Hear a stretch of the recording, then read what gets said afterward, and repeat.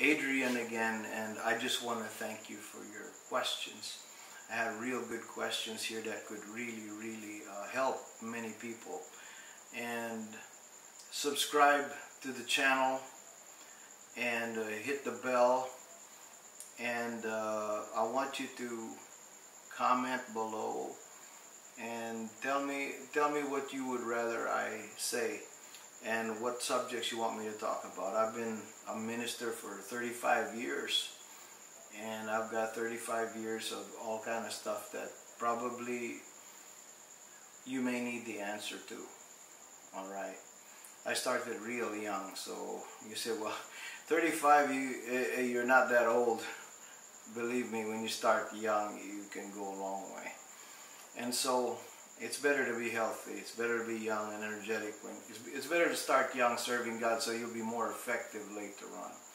The idea is to be effective, not relevant. Both. I think you need to be relevant and you need to be effective, because you can be irrelevant and not be able to help people. You need to be effective at the same time.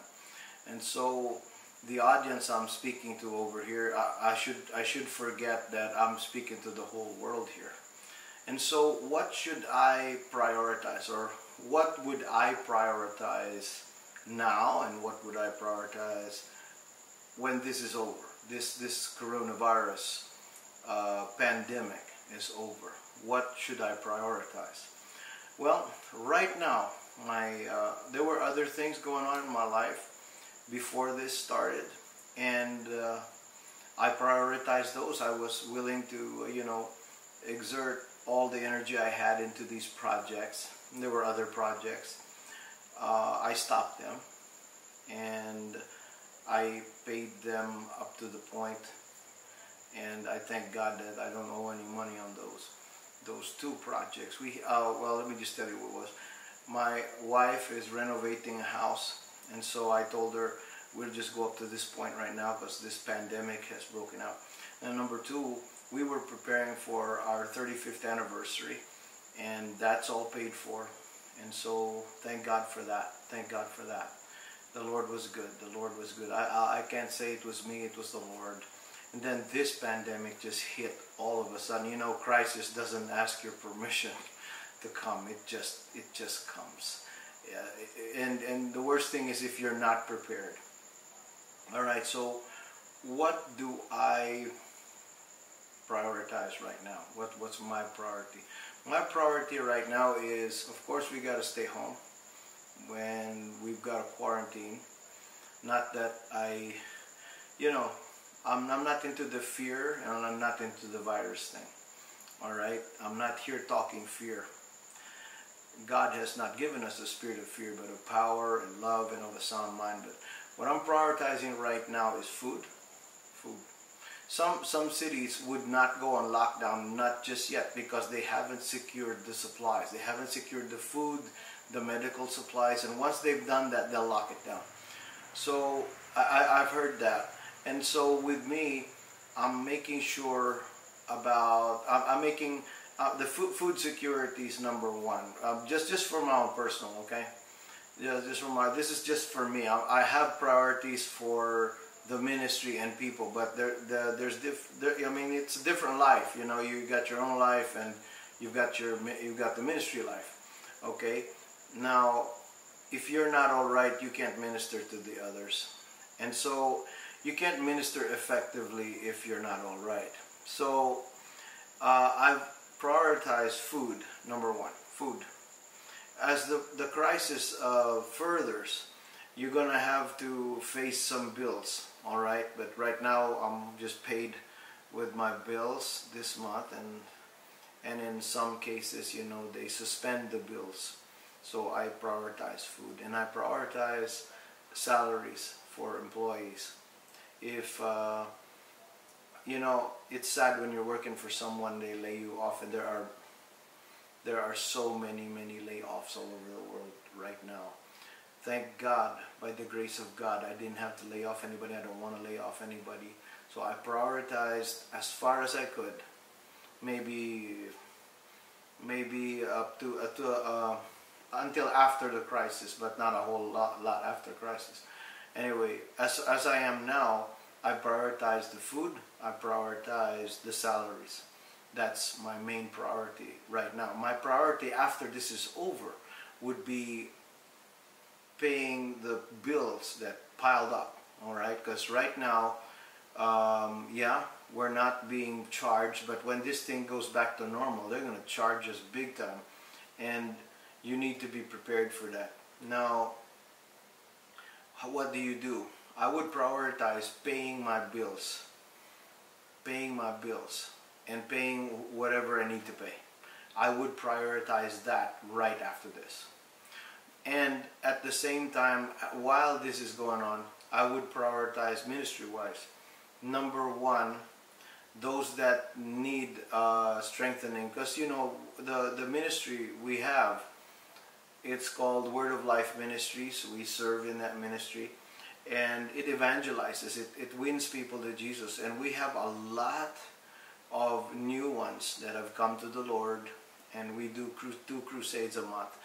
And you'll see that in my page. You'll see that you know, in the photos in my page. If you go there, my page on Facebook, it's the link in the description below. You'll see that there. And well, we prioritize food for them.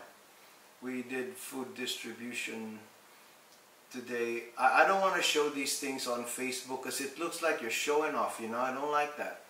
But I was asked this question. So for the ministry, you don't just show them you care. In a place like this where I'm at, people really want to know if you care for them. They don't care how anointed you are. Maybe you care about that, but the people, they really care if you're real. They really care if you really do care about them. I'm assigned here by God in an island in the middle of the Philippines, and there are 2 parts. I'm in the Occidental part, okay, and I've been here for 35 years in ministry and a lot longer in life. I arrived here when I was 8 years old. Started ministering when I was 18. So 10 years of just getting to know. Took me a long time to learn the language here. So anyway,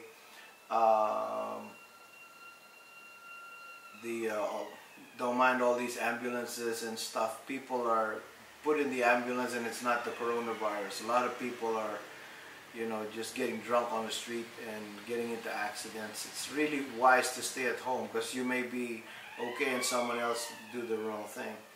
But anyway, I'm prioritizing reaching the people because not everybody has a computer, not everybody has a smartphone, and so we can text, we can get on Messenger like that, and so I'm prioritizing our contact with the people constantly. And we don't do it for money. Everything we do has already been paid for.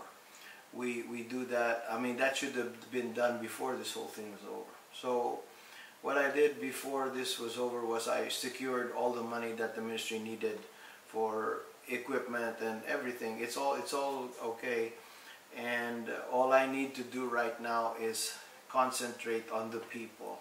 Like what the Apostle Paul said, we don't want what's yours but you.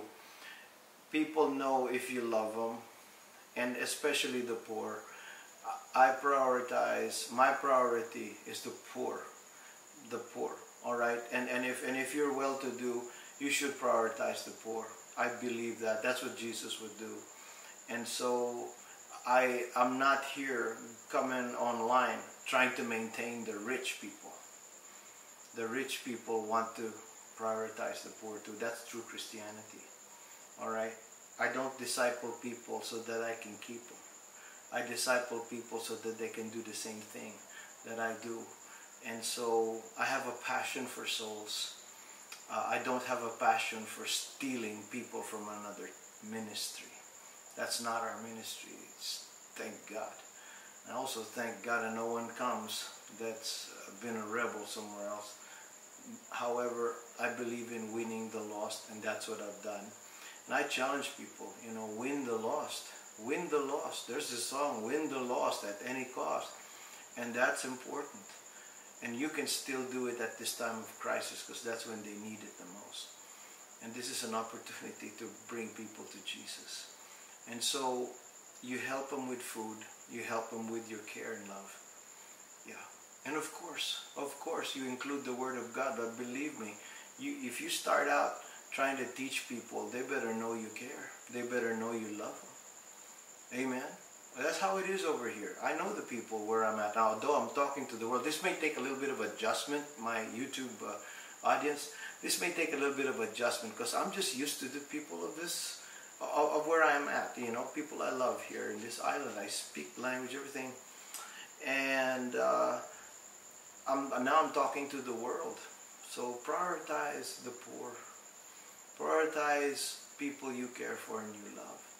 And you know what? They're not going to love you back. They may not. But however, you do it anyway, because that's what Jesus would do. Amen. Amen.